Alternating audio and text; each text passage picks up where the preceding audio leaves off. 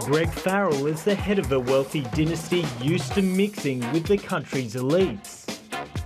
The Farrells dominate Tasmania with their boutique hotels, 2 casinos, bottle shops and the real money spinner, an exclusive gambling licence.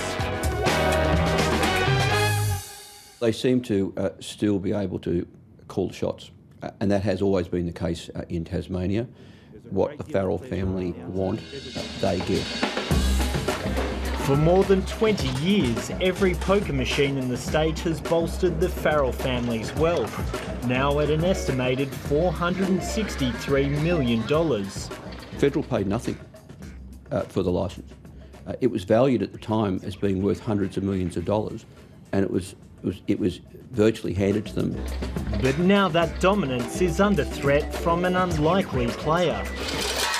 2,000 plus compulsive gamblers in Tasmania that play pokies. It doesn't augur well for those individuals, and it doesn't augur well for those around them. David Walsh is the wealthy founder of Mona, the Museum of Old and New Art, who made his money as a professional punter.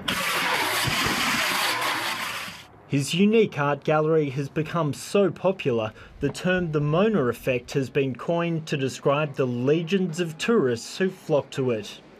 But Mona is losing $6 million a year, and that's increasing fast. We've scaled up our operations and our exhibitions and stuff, so it's a good bit more than $6 million now. Even though the visitors are mainly interstate, they pay, our income's gone up, but so's our expenses. I probably need to cover about $10 million. Well, to cover his losses, he wants to build a hotel and high-roller boutique casino, which he's called Monaco. the hotel would run out here and the casino would spread out down the hill a bit in front of the hotel.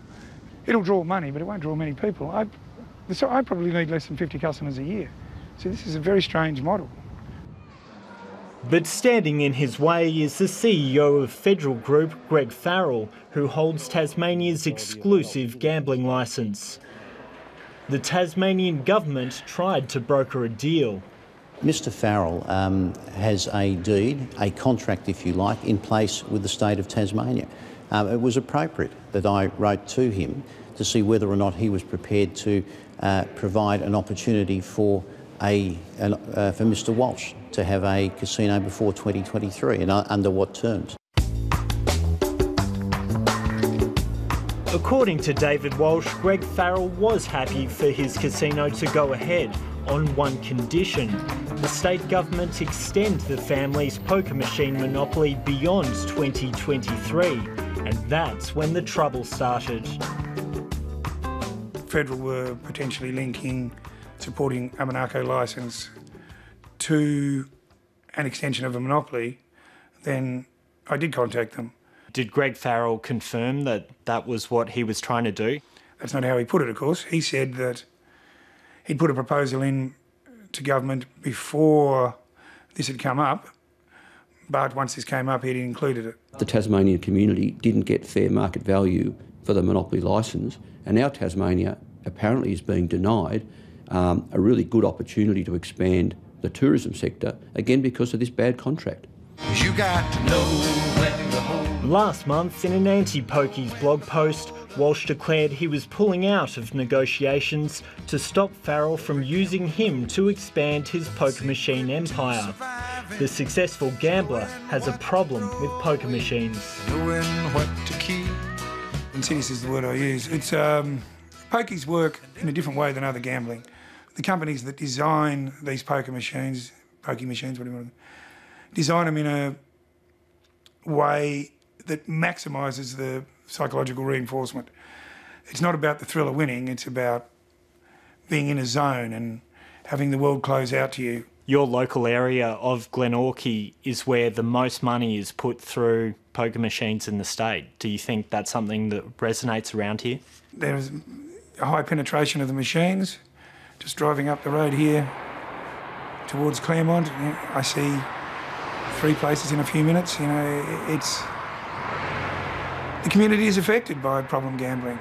The correlation between poker machines in low-income earning areas seems to be positive, and it clearly should be negative. Has there been any backlash from you going public? It's bloody amazing. I walk down the street, people pull up in cars. I've not had any negative feedback. Everyone's saying, go you good thing, this is great. You know, the pokies have been bringing down Tassie for too long. It's nice to see someone making a stance, offering to buy me beer, offer me lifts. Greg Farrell hit back, threatening to pull $100 million of investment, including a long-promised hotel at Port Arthur, unless he gets certainty over his gambling licence.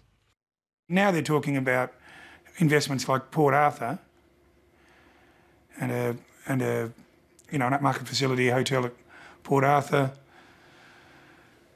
They acquired the site in 2004, and I see in the media that in 2006 they were suggesting a likely start to construction in 2007.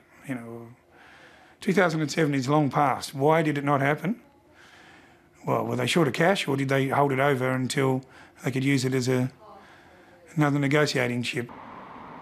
The showdown is a major dilemma for the state government, which hasn't decided whether the next gambling licence will go out to tender. Who's making the decisions? Why, is federal making the decision? I certainly don't think I've got the right to make the decision. I would have thought it was the government and the community, but I don't seem to see it playing out that way. Federal Group declined an interview with 730. In a statement, the company denied it has any undue influence over the awarding of gambling licences and said it's a matter for the Tasmanian government. It also emphasised the positive impact of its multi-million-dollar investments across the state. The government is not going to is pressured by either Mr Farrell or Mr Walsh in respect of what's going on at the moment. Even without a casino licence, David Walsh is pushing ahead and building Monaco.